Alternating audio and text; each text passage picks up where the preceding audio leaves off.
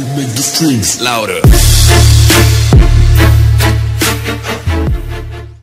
Welcome back, guys. Today we'll be continuing graph theory. So today we'll be learning about connected, disconnected graph and component of a graph. So let's start it. So first, connected graph. So a graph G is called a connected graph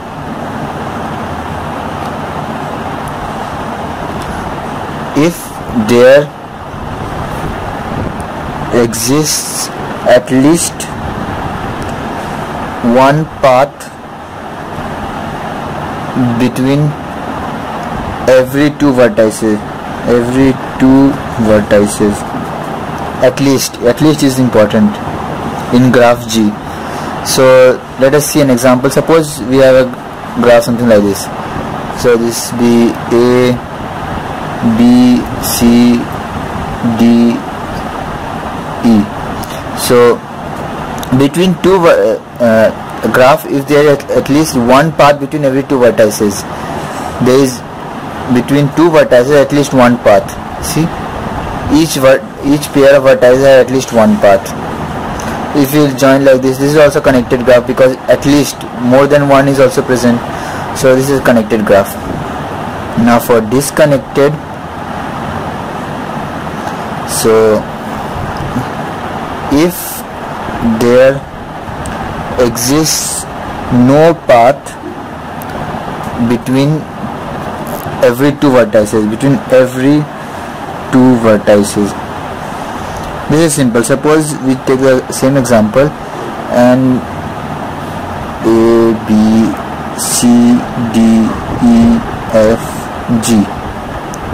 Here we see that these are connected. This is connected graph. This is also connected graph. But as a whole, it is not a connected graph because the points D, the vertices D and E are not connected. So this is a connected graph as a whole. Now, component of a graph. So component, a disconnected graph consists of two or more connected subgraphs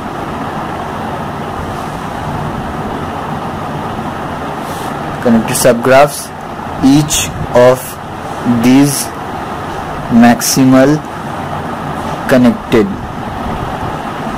subgraph are called components of a graph. So, and there is also a point, a graph that contain only one vertex is